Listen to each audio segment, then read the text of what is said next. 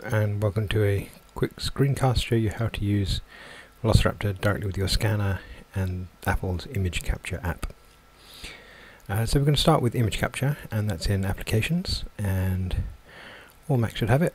We open it up, there we are, and if your scanner is plugged in, it should find your scanner and initialize. Now to get a decent scan, we're going to change the resolution to 300 dots per inch. VelOCRaptor prefers pings, will accept most things. You can set here the folder you wish to scan to.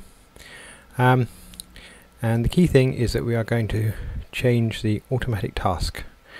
We'll select Other, and then in Applications we'll scroll down and find VelOCRaptor and select that. And then finally, if you select Automatic Image Correction, we get better results. Okay, to make the scan, there's a preview there, so we can select the bits we want to scan, and when we've done that, scan button becomes enabled and we press scan. So now what will happen, you may hear it in the background, my scan is going off, the progress bar down there, scanning, and then VelOCRaptor is automatically invoked. It will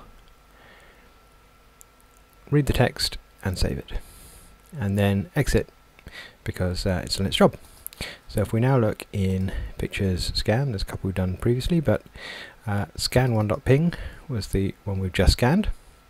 There you are, see it in preview. And if we open scan1.pdf, you see this is a PDF file, and it has recognized text in it. And we could search for Jack Door. Found. So there you are. That's how to use VelOCRaptor with image capture and your scanner to automatically produce text PDFs.